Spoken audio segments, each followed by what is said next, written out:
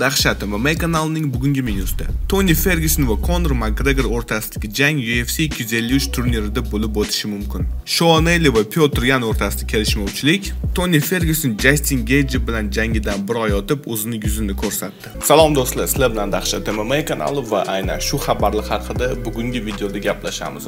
Ko'rib turibsiz, eng so'nggi va oxirgi xabarlar. Shuning uchun agar mabodo yangi bo'lsangiz obuna bo'linglar. Har bitta obunachi biz uchun muhim va video tarqalishi uchun bitta dahshat like bosib olgan bo'lsangiz men boshlayman.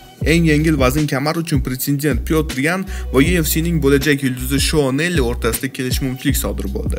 Pyotr Yan o'zini Aldon ustidan g'alabasiga oldindan ishonib Twitterda "Men bu divizionni boshqaraman" deb yozib qoldirdi. Sho'neli bo'lsa "Men hali borman, o'zingni bos" deb yozdi. Va Pyotr Yan ustidan kulib "O'zingni ismingni ham to'g'ri yozishni bilmaysan, Peter" deb yozib qoldirdi. Chunki do'stlar bilsanglar, amerikalik kommentatorlar Pyotr Peter deb chaqirishadi. Yan bo'lsa Shonga "O'zingni bos, jingalak soch. Menga sen hali ishlaysan" deb yozdi. Shon O'Neyl o'zining intervyusida bu haqda batafsil gapirib berdi. U menga "Sen menga ishlaysan, jingalak soch" deb aytdi. Yan bilan kelishmovchilikda mazgincha ko'ngilxushlik qilmoqchiman. Uning qo'li kichkina, bo'yi ham past. Buni hisobga olish kerak. U Fabrusda g'alaba qozondi, ammo unga bu ish qiyin bo'ldi. Uning xususiyatlari yaxshi, u boksyor, lekin uni mag'lub qilsa bo'ladi. Men Konor Makgregor top 5 ta eng yaxshi jangchi kiradi deb o'ylamayman. Men o'rta vazn haqida ham gapirmayman, lekin u juda ham qiziqarli va xushchaqchaq va oddiy gaplar bilan o'zining titul janggacha yetaklaydi. Uni Habib to'kib tashadi, lekin uning gaplari tufayli revansh uyushtirsa bo'ladi. Men unga o'xshagim keladi, lekin ancha o'zim ustimda ishlashim kerak deb aytib o'tdi UFC'ning bo'lajak yulduzi Shon. UFC'da yengil vaznning sobiq vaqtinchalik chempioni Toni Fергusson Justin Gage bilan jangidan keyin bir oy o'tib o'zining yuzini ko'rsatdi.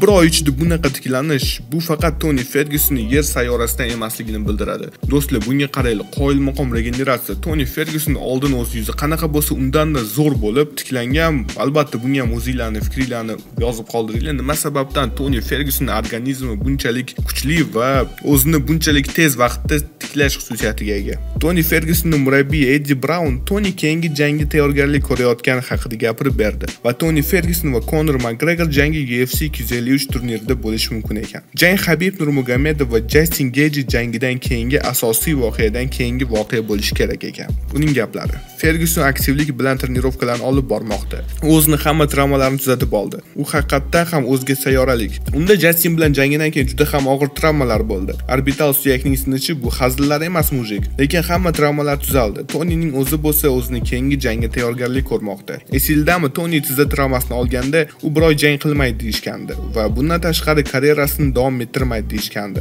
Lekin 4 oy vaqt o'tib u yana oktagonga qaytdi va Petesni mag'lub qilgandi. UFC Toniga ikkita taklif bilan chiqishdi. Hozirda Toni yengil vaznning kamariga pretendent jang, u va Konor o'rtasidagi jangni ko'rib chiqmoqda. Bu voqea UFC 253 turnirida sodir bo'ladi. Asosiy voqea Habib Nurmagomedov va Justin Gage jangi. Ikkinchi voqea esa Konor Makgregor va uning jangi. Bu turnir agar bo'lsa katta pullar ishlaydi. Toniga hozirda kontrakt yuborishdi. Odatda bunday ishni ikkala jangchi og'zaki rozilik berishganda qilishadi. Makgregor tomonidan nima gap so'z buni bilmayman, lekin Toni shartnoma imzolashga tayyor. Bu juda ham qiziqarli holat, chunki ularda tarix bor. Odamlar har doim ular o'rtasida kim zo'r ekanligini bilmoqchi bo'lganlar. Toni yoki Konor. Bundan tashqari Konorda umuman raqiblar yo'q. Hozirda bu jang ahamiyatga ega. Ishonamanki, Toni Konor bilan jang qiladi. Toni UFC'ga xizmatlari uchun bu pullik jangga arziydi. Aslini olganda Toni Justin Gage bilan jang qilish kerak emas edi. U Habibni qaytishini kutsa ham bo'lardi va o'shanda biz Habib va Toni jangini sentyabrda ko'rar edik. Lekin u shou davom etishi kerak va fanatlarimni xursand qilishim kerak deb